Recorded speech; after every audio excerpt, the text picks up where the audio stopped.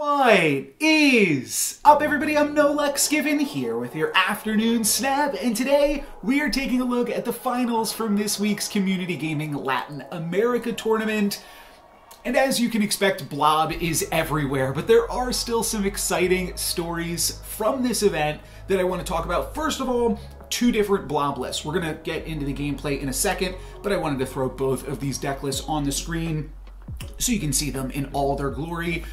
Pretty similar deck lists. That's just what you're going to get with Blob Thanos. 7 of these cards repeat over the 2 decks plus the 6 stones. So they share 13 cards in common, but there are some key differences, notably the Lockjaw in that list over there, whereas this list might look really familiar to you. And that's because it is the list that won last week's event, and I think the really exciting thing about this tournament as well is that it's the same player. It's Cass that won last week's event, made it to the finals again for this one. So we're going to be watching this from Cass's perspective here. They were nice enough to record this for me, and they watched last week's video and they set their in-game language to English, so that way I won't have to do any translating on the fly here. So appreciate that. But Cass is up against NoLucksGiven, who is also no stranger to competitive card game tournaments.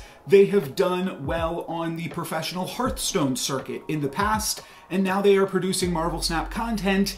And if you want to watch not only this game, but the entire tournament, you can see that from NoLucksGiven's perspective on their YouTube channel. I'll leave a link for that in the video description. And NoLucksGiven, if you comment on this video, I'll pin that comment so that people can also easily find your video that way. So this is going to kick off with a Reality Stone into the Great Web, drawing 2 cards for both players from Olympia. And, okay, so Cass actually did make one change. I apologize, I'm kind of doing this on the fly. I have not watched these games yet. I will change the graphics on the screen in editing, but Cass swapped out Okoye for Medusa. They said that they might be making that change. I wasn't sure if they had actually made that change or not, but instead of Okoye just playing Medusa for consistent power rather than the kind of early game power that Okoye can bring. And I do kind of like Okoye, but I do also like Medusa and think that it's an underplayed card. It's just a 2/5, which is pretty solid. A little bit tricky to make it work in Morag, since you can't play your first card there each turn, but you can always drop a stone and then drop another card into Morag, and that, I believe, is exactly what we're going to see on this turn. Oh, looks like we might see Jeff plus Time Stone. I guess Jeff is more power into Shuri's Lab, considering it will get the Shuri's Lab bonus. So Cass's deck is really focused on playing a turn 3 Time Stone with all of the 5-cost cards, like Professor X. Lemuria is going to be a pretty unfortunate location for them, though, this game, because now they won't have the 5 energy because Time Stone isn't going to reveal until next turn. They might still be able to play a 5-cost card plus an additional stone next turn, but it's definitely a little bit awkward. Meanwhile, NoLucksGiven potentially just set up a Lockjaw plus a stone over in Lemuria, which could be a bunch of points about to be revealed for them this turn. Time Stone's going to find Magneto for Cass, which could disrupt that Lockjaw if that was indeed what came down for NoLucksGiven, and it is Lockjaw plus Space Stone, and that Space Stone is going to get fetched into a Thanos with a Kyera to back it up. But we do see that Cass does have priority, so moving around. Oh no, the Soul Stone just switched priority by itself. I wasn't even realize. I was like, okay, it's just a stone. It's not going to be able to beat 3 stones in Morag, but a Soul Stone will do that. So actually, NoLucksGiven has priority here, which is going to make this Magneto draw a lot worse, but it looks like it still might be the play into Shuri's Lab. This is a pretty good play as long as NoLucksGiven doesn't play their own vision. Magneto will be able to lock down Shuri's Lab, or potentially Jeff plus another stone into Lockjaw, but anything that can't move out of Shuri's Lab will then mean that Cass wins in Shuri's Lab, which is like a start to winning the game, so they are going to go for the Magneto. The other play would have been playing Vision themselves. We're going to see Leech into Shuri's lab, so Cass has definitely won that location, and they've taken Lockjaw out of the equation. So now Nalgadon cannot use their Lockjaw on the final turn of the game, but Cass is leeched. So this doesn't seem great for Cass here either. They draw Psylocke off the top, and all of the other cards in their hand basically rely on their abilities, with Vision being the biggest as a 5/8. So what is Cass going to come up with now to put some more power on the board? They can only play for one of these other two locations, and yeah, they're like significantly behind here despite having more power on the board. This could even be a retreat just because all of these lines are kind of terrible. You can't play that Vision into Morag. The only thing you can do here this turn is play Vision into Morag, or play like Psylocke and then Shang-Chi into Morag. But that doesn't really battle for Morag either. So at that point, if you're going to do that, you just play Vision. No, okay, looks like they're looking at this. That ties them in Morag, but loses them the game in Lemuria. Shang-Chi actually wins in Lemuria, but it seems like a worse play than just moving Jeff over and then playing Vision into Lemuria. Less total points, right? So this could be what we see. You know what? Vision into Morag could actually do it. Oh, but you can't play the Vision into Morag, right? You can't play the Vision into Morag. So it is ultimately going to be a retreat because of that leash. That was a really, really tough puzzle. I'm very curious what Nalgadon has, and we can check out their video. It's not currently out. They've currently, at the time of this recording, have only uploaded the first 2 rounds of this tournament, but I'm very curious to know what Nalgadon had in round 1 there. Edit your comment or leave another comment on your comment, Nalgadon, or just tell people to go watch your perspective to see if you indeed had it. That was really, really close. I wonder if Jeff Center actually could have won that. I think it's very possible. But Nalgadon could have also used Jeff plus like a stone, Jeff plus Shang-Chi, Jeff plus Wave, and just played both of them center. So that definitely could have won it for Nalgadon as well. Really tough final turn there. This one starts off well for Nalgadon as well, with Mind Stone into Power Stone. I was going to say I think we could see a snap off that, and that is a great retreat there from Cass. That is definitely key snap in times when you've got the best stone and your opponent has the worst one. Put the pressure on and press that snap button to get yourself a free cube. And now we're on to round 3. Oh, here's what happened in the first game. Did you guys catch it? I just caught it. It's 9 cubes to 10. Both players retreated in game 1. So either player could have won that game if they just didn't retreat. Okay, I thought there was a chance that Cass might have had it with just Jeff Center. They were a little bit afraid of what Nalgadon could have, but that is a really, really fun start. Apologies that I missed it. I just saw the perspective that we're watching from, but we had a 0 cube game 1, and Time Stone is not enough. Like, if your opponent plays Power Stone against your Mind Stone turn 1, then you can snap. I don't think that you want to snap with Mind Stone against Time Stone, because we could have easily just seen a Lockjaw here from Nalgadon. However, that sequence, that's a snap. Now, this game is strongly, and with that even more strongly, going to come down to who wins in Baxter Building. So I don't think that Cass had totally won it, locked it up there just yet, but they are going to make Nalgadon retreat for 1 cube. These players are just battling for 1 cube apiece. This is the finals of a $150 tournament. I believe the cash prize is awarded in dollars. But that is something that I wanted to bring up as well, because this tournament is run by Community Gaming Latin America, and I had some people in the comments last time curious because I think the language that Cass was playing in was Italian, or maybe that was one of the other videos, I don't remember. Anybody can play in these tournaments. You don't have to be from Latin America. It's just Community Gaming Latin America that runs it. They make all of their tournament announcement posts in both English and in Spanish. So if you can understand either of those two languages, then you can participate in the event. I should also mention NoLucksGiven's content is in Spanish. They are bilingual. They were able to have a conversation with me at least. And yeah, that's if you're looking for some nice Spanish-speaking Marvel Snap content, definitely check them out. But check them out regardless, because you'll want to see that they like how they got to the finals of a tournament, which is pretty sweet, and you can see every single round. So definitely check that out. We're going to see a snap from NoLucksGiven here because of the peak. I do feel like the peak strongly favors Cass. Did I, when I was doing my spiel, did I miss who actually snapped there? Because I would think that the peak definitely favors Cass. Now, we can see Cass's hand. It doesn't seem that great. So, kind of a good snap there from NoLucksGiven. Your island out of Reality Stone is going to make it, okay, Jeff is a reasonable play there, get some additional power out of that. Then we're going to see Lockjaw plus Time Stone. So that is the reason for the snap. We got a flipped Lockjaw, and then we're going to blob away the whole deck. And Cass has Shang-Chi. They do not have priority though. So certainly, if you were Cass, you were slamming that Shang-Chi center. That is the easiest Shang-Chi in my life.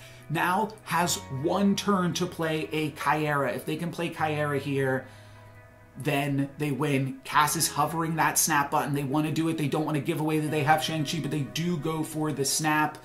NoLucksGiven either has Kyera or they are retreating right now, but this puts it all on the table here for 4 cubes. What's it going to be? That is... yeah, that's a fun early blob. Turn 3 blob means that now, even if they are able to protect this blob with Kyera, they might not have that many points to play in the other locations. We saw Cass check out their cards in hand briefly a second ago. I wasn't paying close enough attention to see it myself, and it is going to be the Kyera to protect the blob. Kind of had to feel like it was coming, but now, if you're Cass, you are just trying to win both of these other 2 locations, and Miniaturized Lab is going to make it a little bit tricky to win, to put more power into that location, so that is a little bit awkward here. And then we see Blue Marvel and potentially not even playing Mind Stone, so that way we can keep as many cards in our deck for Blob. So that's the idea, but Vision now, I think this is too many cubes to stay in it. They've got a large Vision. You have to assume they're going to, like, I mean, if they move Vision over and then play something else to Mini Lab, that is really, really tough to beat. I think they're looking at their emotes, trying to figure out which is the best emote. No, they're taking a look at what is left in their deck. Well, we can see here that they have still got Magneto. Oh, they're going to battle for Blob Supremacy. Okay, well, I'm going to trust their math. They've got Magneto, they've got Iron Lad.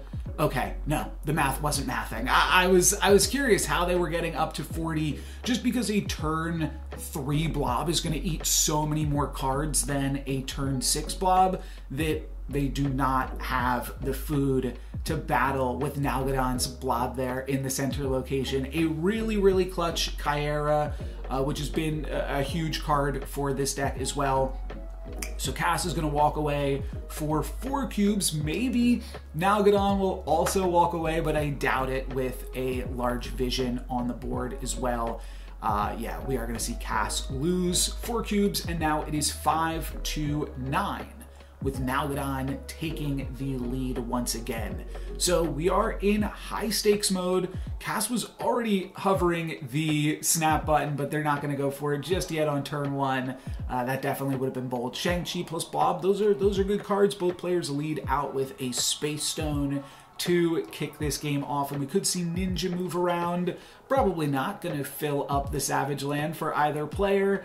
We're just going to see an end turn from Cass, but does NoLucksGiven have anything good?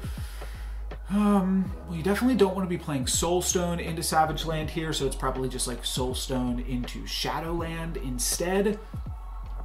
Not a great start for Cass, but if they can find the Time Stone, they could still potentially find some nice plays. We're going to see Time Stone for Nalgadon, so that's going to allow them to set up Vision, Devil Dinosaur, or potentially Leech, or just Lockjaw plus an additional play.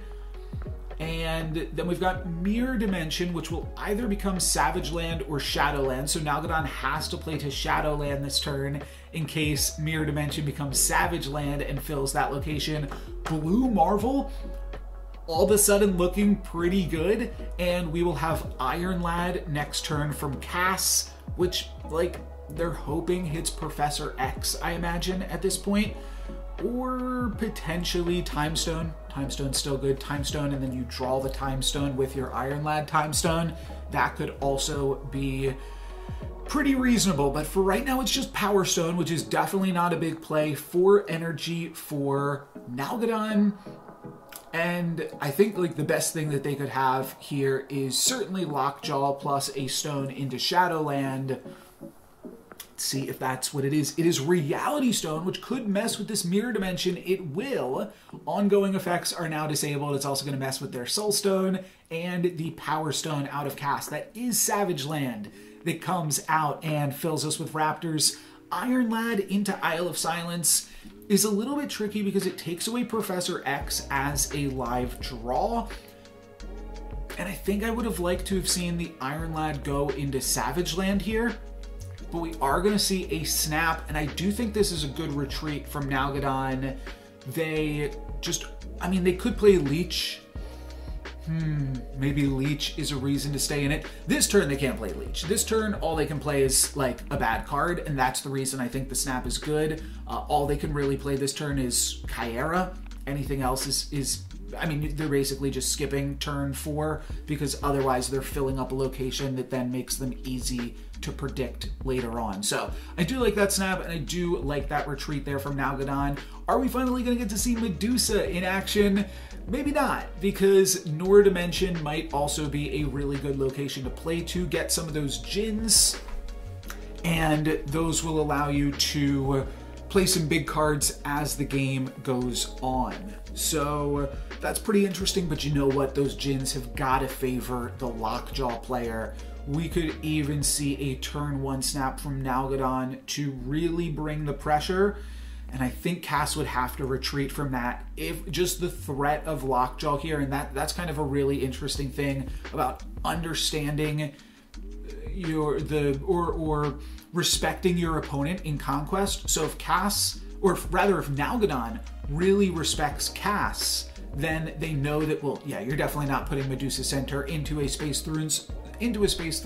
So for Okoye, looking like it maybe would have been a little bit better for this match specifically. But basically, if Nalgadon thinks that Cass is a good enough player to respect the snap that represents having Lockjaw, then snapping and just getting yourself 2 free cubes, moving on to the next one, seems like it could have been a nice way to put the pressure on, and we're going to see that snap come down on turn 2. They also had a turn 1 stone to get the Noor Dimension rolling. However, now that you're Cass, now that you have seen Space Throne, maybe you don't get out of this one just because there's not going to be that much more room for Lockjaw to actually get into play here. Reality Stone's going to turn off Noor Dimension. That's what the snap was about. It was that I am going to get 2 more Djinns. You are going to get none.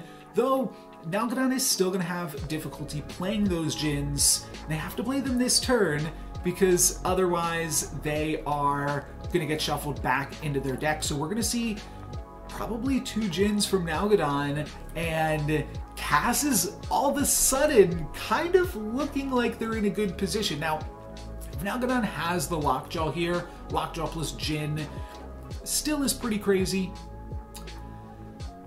But how crazy is it? This is a crazy game, I will definitely say that. This is kind of a wild one. Right now, I think I like Cass's position. They do need to hit some good 5-cost cards, but they've got 4 5-cost cards in their deck, so Time Stone into Eidolon is looking really good. Nalgadon's going to fill up their entire board, though, with Kyera and a Jin. They can only make 2 more plays for the rest of the game. That's tricky. I guess Jeff can move into Space Stone, so they do still have some opportunity there yet. Mind Stone, Time Stone, and where is this Reality Stone going? It is, yeah, I can't imagine you play it into Space Stone here with how full up your opponent is. Mind Stone will first draw 2 of the stones, and then Time Stone and Reality Stone will draw 2 other things. Cass is only going to be left with 2 more turns. So they will be able to play 6-cost cards on these final 2 turns of the game. Magneto into Space Throne could be a really good play next turn. We'll see if they are able to get that. And then Blob into the location that Nalgadon has filled up. Does seem like it's good. Nalgadon just drew 3 cards off the top as well from Eidolon, but I do feel like this game is currently favoring Cass. That might be crazy to say, considering how good all of these Jins are, but I think this Space Throne is just going to be tricky. Yeah, so Devil Dinosaur makes a lot of sense. I think you have to play the Space Throne kind of soon to give yourself enough opportunity. Otherwise, you're locking yourself out of one or several locations. Negative Zone, kind of interesting, but I don't think super important. And then this turn is just going to be, oh, I think it is actually maybe Blue Marvel. Or do you have to battle for Mount Vesuvius here? Vesuvius, that's a real place. I should know how to say that one. Okay, Vision plus Power Stone to battle for Mount Vesuvius. There's a lot of options here. Jeff could also move into the Space Throne alongside Vision. Okay, I did like the Blue Marvel play, and then you're looking to go Blob in Space Throne on the final turn. I guess that's not great for Negative Zone, though. You have to win 2 locations to win a game of Marvel Snap. I think that Devil Dinosaur hit plus, so the Devil Dinosaur blocks any Magneto plays, plus is just actually a pretty big card. Does kind of push back in Nalgadon's favor again. And now there's no retreat. So these players are battling for 5 cubes here. Jeff's going to move in. Scar is going to move in to Mount Vesuvius. And now we see that Cass is losing both locations other than the one that their opponent can play for this turn. So a Blob definitely means you are done. There's no retreating. There's no retreating. So how do you get out of this one? Blue Marvel is not enough to do anything here. No, because you can play Jeff plus Vision, but then you can't play Blue Marvel. Blob Center could do it. Well, it could win in Space Throne, but then you still just lose in Negative Zone, so you have to move Vision over and just hope your opponent doesn't have Blob. There's no other plays. It's Magneto. So this is going to be really, really close here, but Nalgadon does have it. That Vision is not going to be enough, so Nalgadon wins the tournament, but I gotta say, huge props to Cass. Able to go back-to-back in 2 tournaments, 2 weeks in a row. Absolutely impressive, and obviously an impressive performance here from Nalgadon. And if you want to watch their entire performance, you can find all of those videos on their channel, like I said, so definitely check that out. But before we go, I also want to check out all of the other deck lists from this event. So these are our final 2 deck lists here, both of the Blob list. I just switched the sides of the screen that they're on, so the winner is now on my... It's confusing. It's mirrored for me. That's why my hands are like this. But yeah, the winner on the left side of the screen there with Nalgadon's Blob Lockjaw list. Pretty good. I think Scar is pretty great in the Lockjaw versions of this deck as well, as we saw with Sanutora's list that I was showcasing earlier this week. But then I also want to take a look at the 3rd and 4th place lists as well. And in 3rd place, we have this Blob Lockjaw list. And, oh, sorry, let me pull up the name of that player as well. So that is from, let me just make sure I am getting this right. Primus19 is their username. And I'll leave links to every player's social media that they want me to plug and stuff in the video description as well. But this is definitely a lower curve Thanos Lockjaw list if we compare it to the Thanos Lockjaw list here out of Nalgadon. A little bit lower of a curve with Psylocke and Shadow King in addition to Jeff, and then Gladiator. It's only like a slightly smaller curve, playing one less card that costs below 5. But yeah, just slightly lower overall. Basically, Gladiator's the Scar from the list, if you want to look at it that way. It's a card that allows you to commit some power to one location while also playing a stone in the same turn, with the upside of Gladiator being that it does shrink opposing blobs, which is kind of a cute thing that Gladiator can do, as we've seen with Gladiator and Maximus packages recently. And then the other list that got 4th place in this event was Silver Surfer. So shout out to this Silver Surfer player, Punk Pow Pow, or Punk Papow. They were the only player not to play Blob in the top 4, so definitely just some props to that. But Silver Surfer, I think, is another deck that we like occasionally see sneak into the top 4 of these events. It definitely still has some merit, and this version is playing 2 other season pass cards in the form of Dakin and Sebastian Shaw.